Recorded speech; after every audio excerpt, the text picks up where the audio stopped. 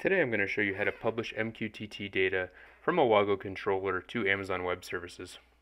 In this example, I have a WAGO PFC200 controller that's connected to the internet in the Amazon IoT core.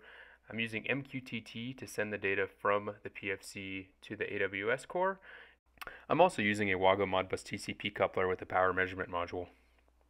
The CODESYS projects I'm using in this demo are free samples that come from WAGO, both for MQTT and power measurement modules. I'll go ahead and leave the links to those sample projects in the description. To start, I've created an AWS account and I'm using an IoT core. AWS makes it really easy to create a thing to publish data to, as well as create policies and certificates for security.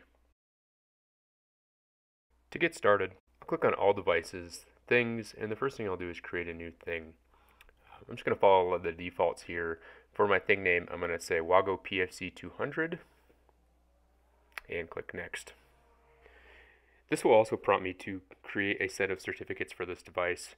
So I'm going to leave Auto Generate a New Certificate and click Next.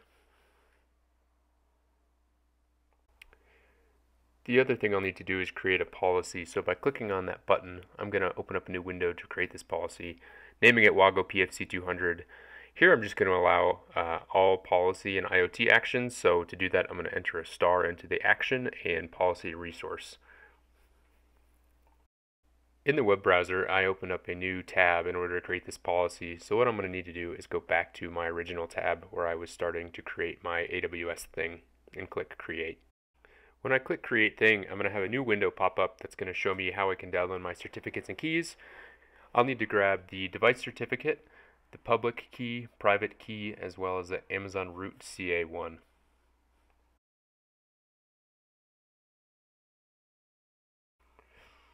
Once I have all of my policies, keys, and certificates created, I'll need to link them together. So I'm going to go to Security, Certificates, click on the certificate I just created, and say Attach Policy. Here's where I'm going to select my WAGO PFC200 policy. Now I'm going to move over to the web-based management of the device. To get here, I type in the IP address of the device into the web browser and use my credentials to log in. The cloud connectivity configuration is set under Configuration and Connection 1. I'll start by enabling Connection 1 and making sure I have Amazon Web Services selected for the cloud platform. I'll need to go back to my IoT core to find the host name. This can be found under the settings, and I'm looking for my endpoint. So here I can see that's my unique endpoint. Go ahead and copy this and paste this into the host name. I'm also going to enter the client ID here, and I'm going to name it the same thing as my thing from AWS. Next, I'm going to add my certificates and keys that I generated in AWS. Here I'm going to use WinSCP, a free utility, to transfer the certificates and keys over to the PLC. I'll just need to use the IP address and the root username and password to log into the device. Now that I'm logged in, I can just follow down from the root directory, and I'm looking for etc, SSL, and certs. Here's going to be where I put these keys and certificates. In the left-hand pane of WinSCP, I've just navigated to the Downloads folder, and all I need to do is drag and drop these keys and certificates over into my search directory on the PLC. Now for my CA file, I'm going to follow the path etc SSL certs and type in Amazon root ca1.pem. I'm going to copy that same path for the certification file, and this is really long, but it's okay just to copy it. So I'm going to go to my File Explorer and just go ahead and copy that name of the file and paste it into the web-based management. Again, I'm going to do the same thing for the key file and point this to my private key. So I'm going to copy the path and then go to the file and copy the full file name over.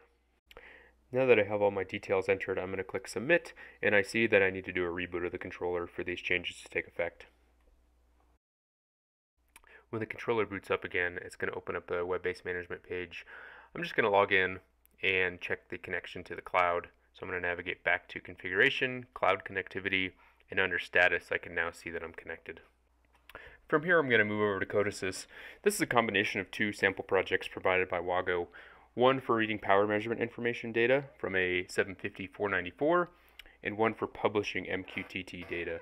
So the example you're seeing here, I'm grabbing the voltage, current, and frequency from the power measurement module, and using the MQTT publish function block. In this case, I have a trigger set up to publish the data once every second, and I'm publishing to the topic v3.5 devices WAGO PFC 200.